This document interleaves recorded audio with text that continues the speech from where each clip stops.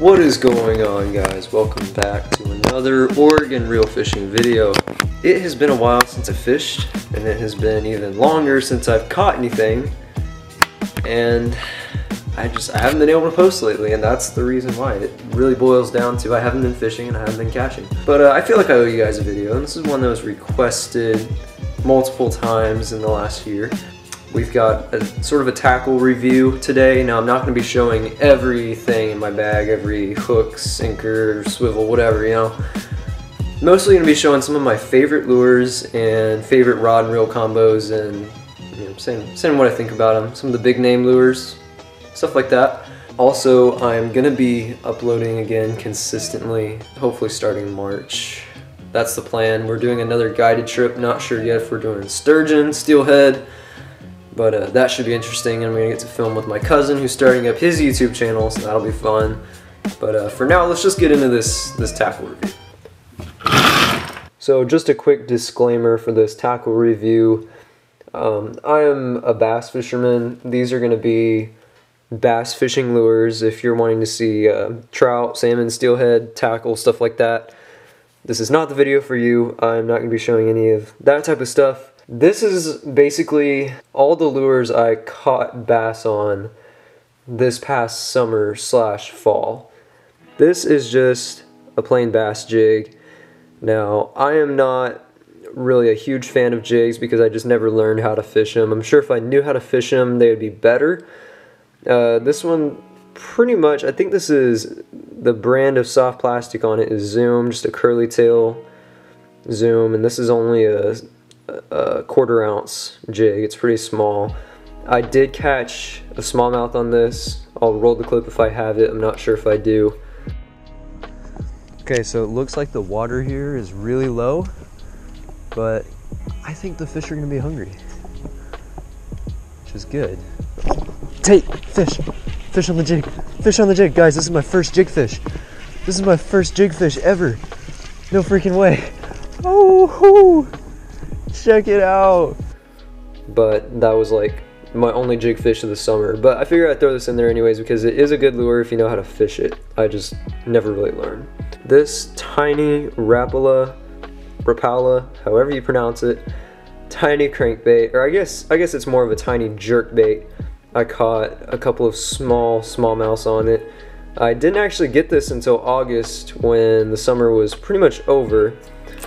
And at that point, I just didn't have a lot of time to use it, but it was really effective for small bass and instantly made it into my tackle box, made it into the list of lures I would tie on for like a go-to fish, you know.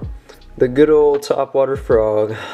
I did not catch any bass this summer on this popper frog, but I got so many bites. I think my main problem is these hooks right here need to be bent back, that way the fish are more hookable. I think that was my problem. I had them pushed in a lot so the bass would bite and then just not get hooked. But I definitely think that a frog is worth tying on in the right conditions. The Yum Dinger is one of my favorite baits. This is a tiny Yum Dinger, 3 inches or 2.5 inches, something like that. This thing is tiny, and it is also effective. I use this wacky rigged on just a small hook, not even a bass hook, just a tiny hook, wacky rigged at Cheadle Lake, and it was catching everything. Granted, it was a lot of small bass, but if you want to get a fish, like, I kid you not, 1 out of 5 or 10 casts, get a bite. This is the go-to small lure. Fish can't resist it. Definitely tie this on when you just need a fish. Or if you just like catching dinks like me. Ah yes, the spider. I love it. I was extremely skeptical of this lure because of the way it looks. I mean, it's a topwater spider. Would a bass really want to eat this? Does this answer your question? Oh, one just hit the spider. He has it. Oh, dude, I just got one on the spider. In other words, yes, a bass would eat this and did eat this, and I caught 2 bass on it. My dad did also. My dad caught 2 on it in the Willamette River in a slough, and I caught 2 at Cheadle Lake. I love this lure. It's a lot smaller than the frog, So I feel like the fish are a little more hookable because they can, like, you know, kind of swallow the whole thing. Like, say this is bass's mouth, they just go like that instead of like that, you know. I'm just getting all the top waters out of the way right now. We got the buzzbait next. I never fished a buzzbait until this summer, but I'm glad I did because this happened.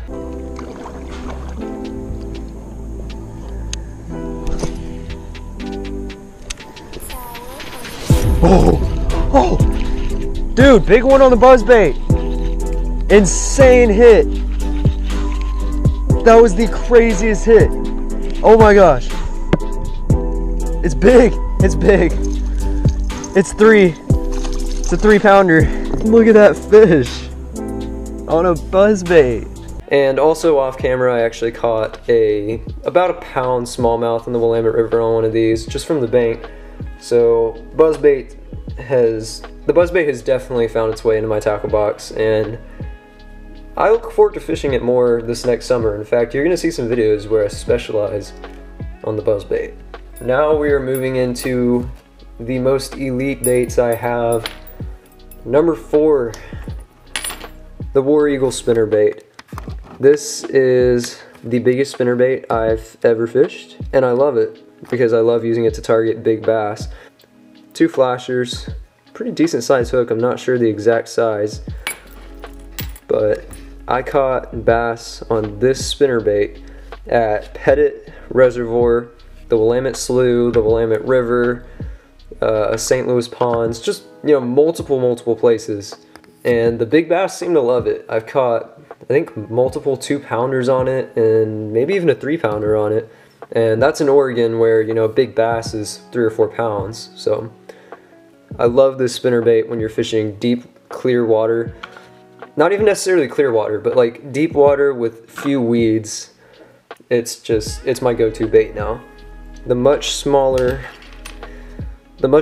Strike King spinnerbait, I believe a 16th ounce, maybe an 8th ounce actually, Strike King spinnerbait has been like my favorite bait aside from soft plastics over the summer. This color is more of a green pumpkin color, and I have caught fish on it, but all white is the best way to go with these things. I don't know why. Like, I don't think there's a lot of shad up here as bait fish, but for some reason when I'm pond fishing, like St. Louis ponds, any small pond really, the bass love a small white spinnerbait. I can show you any clips of me fishing a white spinnerbait and catching a fish, but here's one right here. Saw a nice ripple right out in the middle, right where it casted. There it is again. There's a fish. There we go. Fish on, guys. Yes, this is a nice bass. This is a big bass. No way, I have to land this fish. This is a big bass. Oh my gosh. Oh my gosh. I mean, it's big for here, you know. It might not be big by your standards. Oh my goodness. Look at this. Hey, there we go. Bass on the spinnerbait at the first pond. There he is, guys. That's a solid 2. Yeah, so that is definitely one of my top baits I would recommend. Now you're probably thinking that my top bait is a Senko. It has to be a weightless Senko, right? Well, normally I would say yes, but in this case, it actually comes in at number 2. Here we have a good old Texas rigged Senko. You'll love to see it. Green pumpkin, hooked weedless. This will catch you a fish in deep water, shallow water, clear, dirty, weeds, anything. It works everywhere. And this is just an example right here of it working great.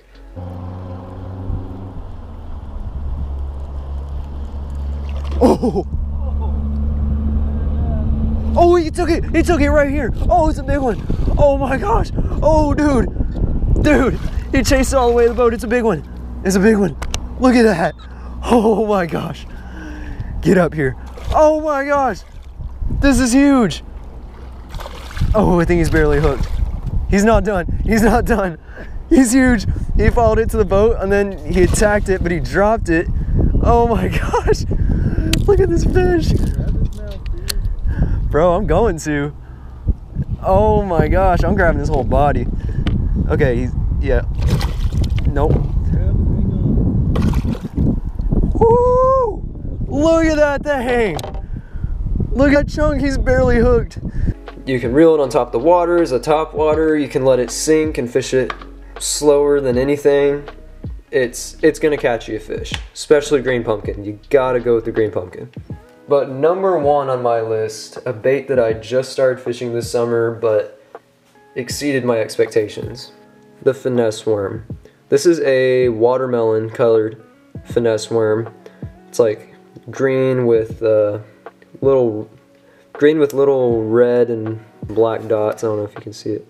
Yeah, there you go.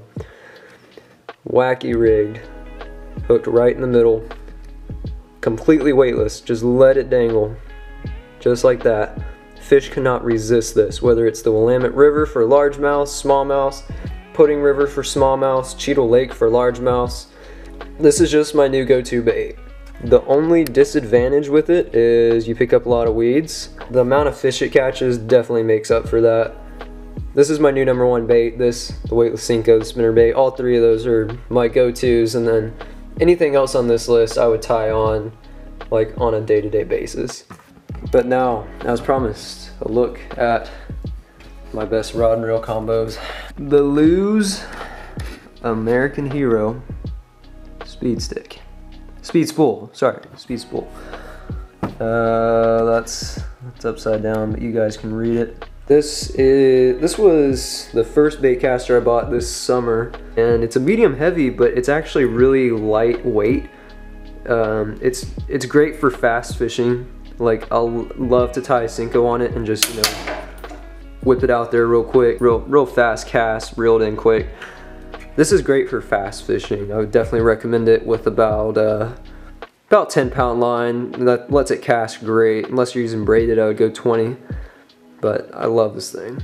And I'm pretty sure I got a discount on it for about $80. Pretty good deal for a bait casting combo, I'd say. But my favorite bait caster, I don't even know how to pronounce this brand. I'm pretty sure it's Daiwa.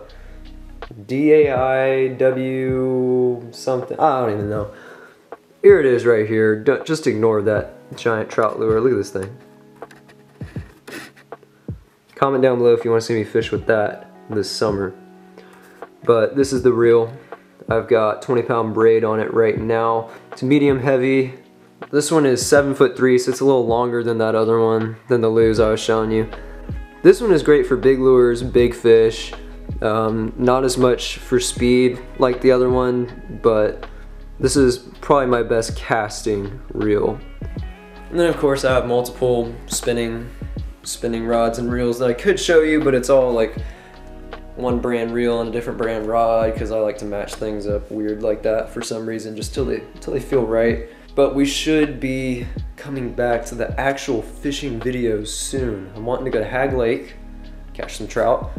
Sunnyside Ponds near Foster Lake, E.E. Wilson, both of those places are getting stocked in March. And then the guided trip as well, whether we go sturgeon or steelhead. I'm gonna try to make a pretty cinematic video out of that. So definitely look forward to that. March is the month that I'm gonna kick things off again, and then April's when I'm gonna start bass fishing again. In June, we're going to Prineville.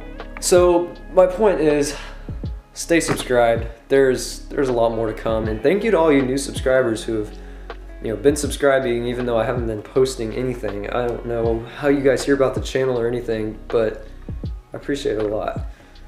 Thank you guys for watching. I'll see you on the next one.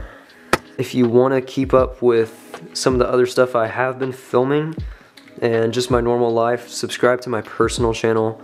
Just started up. I would appreciate any of you who subscribed. Trying to get to 100 subs as soon as possible.